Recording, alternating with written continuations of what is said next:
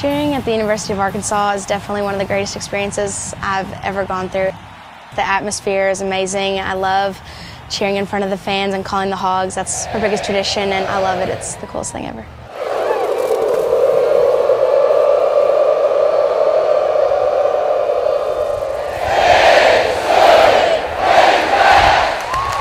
I think without Jean Nail, there would not be a Spirit Squad program, mascots, pomps, there would be nothing. She is the backbone of the Spirit Squad. She's an amazing woman, and she puts a lot of time and effort into it. Miss Jean Nail is from Fayetteville. She was born and raised in Fayetteville, and then she went to the University of Arkansas and met Mr. Mike Nail. He was our broadcaster, our basketball voice of the Razorbacks for 29 years. And at age 32, she actually went back and got her master's degree in education. She's been there for 30 years, and for the first 28, she did it all by herself. Cheer, pom, and mascot. Her spirit groups and what Jean means to our program is very, very vital. I think the spirit, the poms, and you talk about the mascots, the hog, Razorbacks, I think they go hand in hand in what we do. Just energetic, and trust me, they really push that crowd to a different level. And thanks to Jean Nail for all her direction and what she does with that group. We're the only group at the University of Arkansas that goes to almost 90% of each other athletic event. We're at volleyball, gymnastics, football, basketball, tennis, wherever we are, we're supposed to interact with the fans because that might be the only Razorback event they ever attend, and we want to make sure that it's a positive event.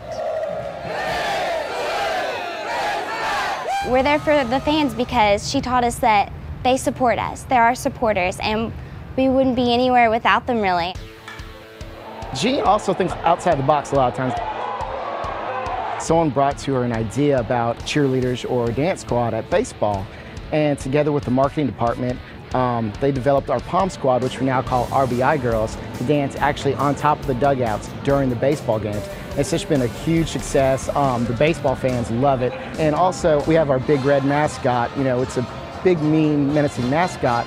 They're looking outside the box of different ways to get little kids involved. So that's when they came up with the concept of suey and pork chop for the little kids, you know, just to play around with little kids, take pictures. It's not as scary as Big Red.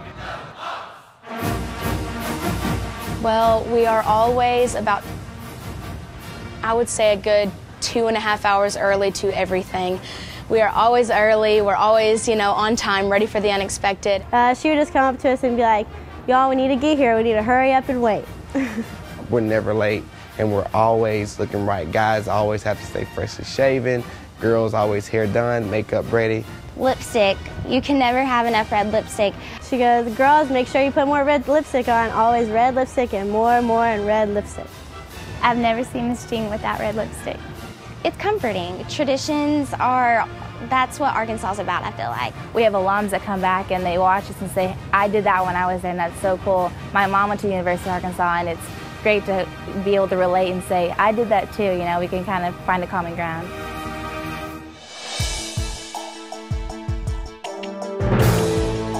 Jean's been a great mentor to me. When I first came in, you know, I knew all the aspects about stunning and stuff like that, you know, and crowd cheering, but she taught me so much more to look outside the box, what the administration's really looking at, and it kind of made me go in a different direction on how I approach coaching to make sure we're hitting all those aspects.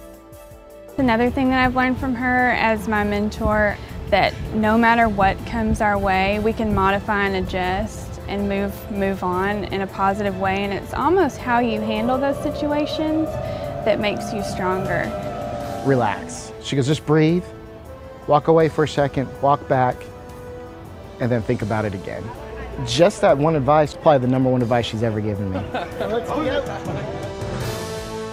I think that the energy comes from just her love for it, for the Razorbacks and for the program, and we kind of feed off of each other. Whenever they hit a stunt or hit their turns and they're excited, we get excited. It's just kind of a domino effect, but definitely it comes from her love for the program and for the Razorbacks too. You look back the last 30 years, when you think about a building, She is the foundation, and every single year she's been there, she's been putting building blocks to make it the greatest stadium, the greatest place on earth. Without her, it would just be another game without all the excitement and all the joy. She is the greatest gift that the Razorback program could ever have.